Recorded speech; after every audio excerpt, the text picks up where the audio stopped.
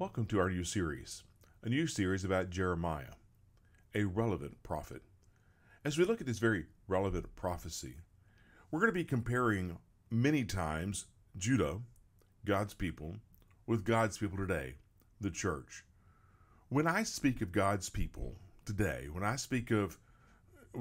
I compare God's people then to God's people now, I'm not comparing God's people then, the nation of Judah, to any nation today, like the United States or Canada or any other nation. Because God's people is beyond national borders. God's people is comprised of all those around the world who are followers of God in Christ. Those who are Christians. Those who are part of His body, His kingdom, His family, His church. So the comparison is not the nation of Israel to the United States. The comparison is the nation of Judah to God's people today, the church. So as we do that, I want us to hold that thought in our mind, because the prophecy that he gives is relevant to the church. Now, when it's relevant to the church, it's relevant to the individuals within the church, and it's relevant to the church as it sits within the context of society, whatever society that is. So the prophecies apply to Judah, and some of the application applies to the church and God's people today. So as we go through this, keep that in mind as we study this relevant prophet. Let's go and let's meet Jeremiah. The words of Jeremiah, the son of Hilkiah, of the priests who were in Anathoth in the land of Benjamin, to whom the word of Yahweh came in the days of Josiah, the son of Ammon, king of Judah, in the 13th year of his reign. And it came in the days of Jehoiakim, the son of Josiah, king of Judah, unto the end of the 11th year of Zedekiah, the son of Josiah, king of Judah, until the exile of Jerusalem in the 5th month. Now, let's stop there for a moment. This is the setting. Jeremiah is prophesying during the days of the last few kings of Judah, just before they go into and when they go into exile into Babylon. So Judah is not always following God, and they are going against God, and this is their punishment. This is what's happening. So the prophecies are going to deal a lot with the problems and the struggles that God's people are having following him. And that's why it's a relevant prophet. Let's keep reading. Now the word of Yahweh came to me, saying, Before I formed you in the innermost parts, I knew you. And before you came out from the womb, I set you apart. I have given you as a prophet to the nations. Then I said, Alas, Lord Yahweh, behold, I do not know how to speak, because I am a youth. But Yahweh said to me, Do not say I am a youth, because everywhere I send you, you shall go, and all that I command you, you shall speak.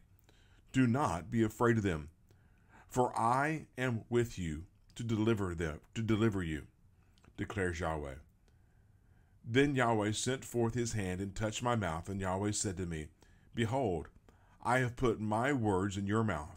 See, I have appointed you this day over the nations and over the kingdoms, to uproot, to tear down, to cause to perish, to pull down, to build, and to plant.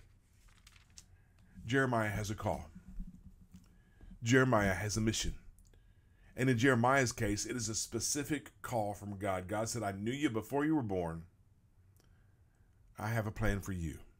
And this is one of those rare instances where we do read a specific plan of a specific person from God. Jeremiah has a daunting task. He's going to speak to a people who think they have it all together. He's going to speak to people who think God is on their side and tell them that there are some things that they need to change. And so he says, I've appointed you this day to uproot, to tear down, to cause to perish, and to pull down, to build, and to plant. 2/3 of what Jeremiah is going to say is going to be negative, if this holds true. The majority of what he says is going to hurt people's ears and their pride. But in order to build people up, in order to encourage people, in order to help people grow, sometimes they need to be pruned.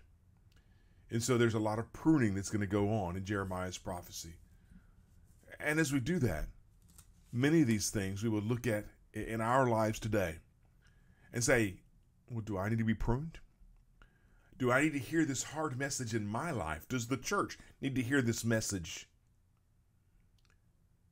and be cut back so that we can bloom again? Let's go to God in prayer. Dear God, we thank you so much for your love and for your care. Father, as we spend time in the next few months in the book of Jeremiah, as we look at this prophecy and the prophecies and the dealings that he has with your people, Father, help us to find the principle and the practical application that we can apply to our lives so that we can be better servants of yours, so that we can not be like Judah and find ourselves in exile, but we can be your people, united and working for you to spread your kingdom to the world around. Father, thank you for your kingdom. Thank you for Christ coming to establish that kingdom here on earth. And Father, we look forward to the day when that kingdom is translated to heaven. And Father, we pray that we are found faithful as your children in Christ. And it's in Jesus' name we pray. Amen. Thank you again for allowing me to join you as we spend time in God's Word. I do look forward to these. I'm looking forward to our time in the book of Jeremiah. I hope you are as well. Until the next time we're together, my prayer is, as always, that God will bless your day.